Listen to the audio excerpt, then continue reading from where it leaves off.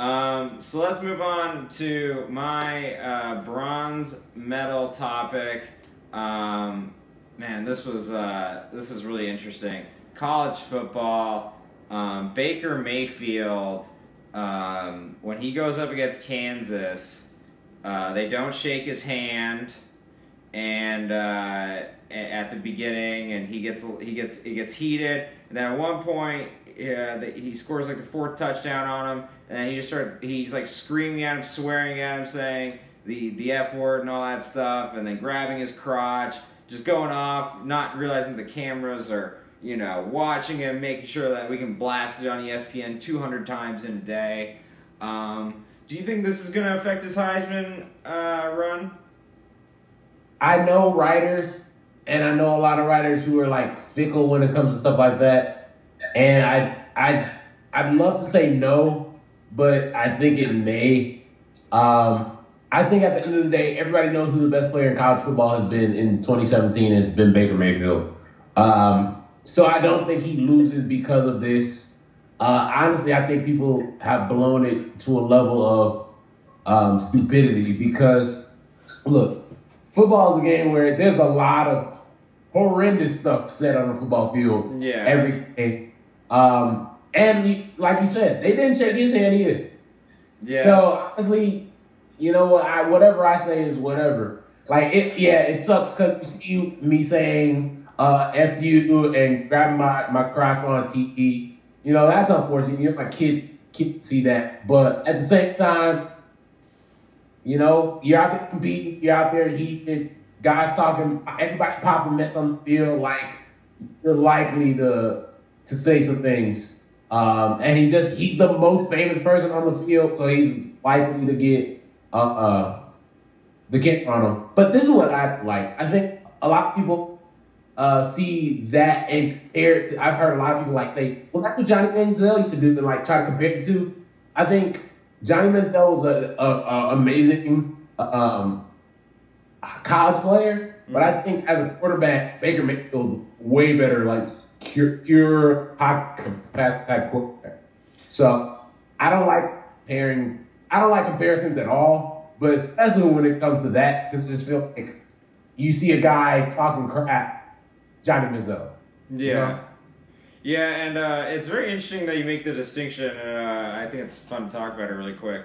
You're right. I think Johnny Manziel was for sure a better college quarterback, but Baker Mayfield will translate better to the pros, which is why, to me, it's a bigger deal than all the Johnny Manziel stuff, because you're talking about an actual prospect.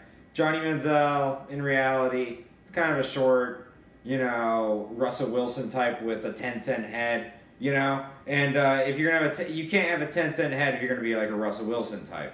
And but Baker Mayfield's a bigger, stronger guy, can really throw it. This guy, we're talking about an actual, prototypical NFL type body. And so not only is the Heisman at stake, but I think there's draft positions at stake here. Teams are worried, is this our guy? You see the same thing with Josh Rosen. He's acting like a brat, and people are like, oh, do we want to draft this kid even though he's got the golden arm? And that's the same thing with Baker Mayfield. And, to me, we just talked about it in the last segment with the Hall of Fame. These writers are fickle. They are human. You can't help but be human. And I wouldn't want, if you're saying, oh, this is the Heisman, and there's people who want to look up to you. It's a role model situation. I don't think they're going to vote for him. I really don't. And I just think that image of him grabbing his crotch, it's not going to fly.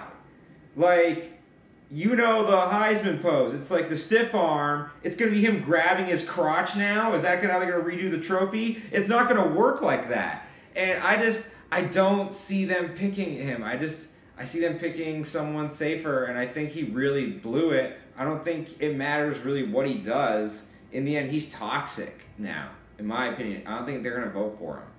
What sucks is it's not like he's even a bad guy. He's not a bad teammate. It's just guys were talking crap, and so he talked crap back.